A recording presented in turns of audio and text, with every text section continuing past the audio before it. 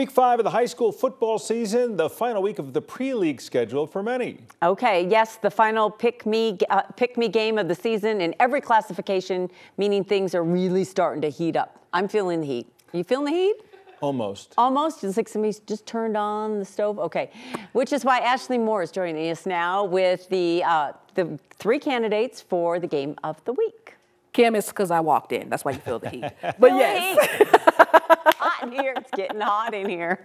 It's about to get real for the high school teams in Colorado. Many teams undefeated up until this point, but they're really good. Or they either played down their league schedule. But we're about to see the contenders versus the pretenders. But one thing about the pre-league is you get to schedule games against your rivals. So we begin with a small-town, homegrown, cornbread-fed rivalry in the Wellington Eagles taking on the Timnath Cubs. And this one is at CSU's Canvas Stadium for the Canvas Community Classic, kicking off at 4:30. Now, what you are looking at is the fun we had there last season, because when I say small-town football, these two communities show up and show out. Both teams play for the Box Elder Cup, in which either a sugar beet is placed in the trophy if Wellington wins or a potato for Timnath. Now, those are based on the city's crops. Last year, Wellington put up 50 in a sold-out affair, but Timnath is coming off a 55-0 shutout over Hinckley, so maybe it'll be the other way around. But once again, this one's at Canvas Stadium under the brightest lights.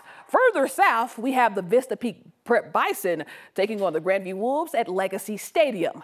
Now, Grandview may just be 1-3 on the young season, but they may just have the most winningest name at starting QB. Blitz McCarthy is the signal caller who hopes not to get blitzed against while facing the Bison. Because for Vista Peak Prep, no team has put up 21 or more points on them through the first 4 games.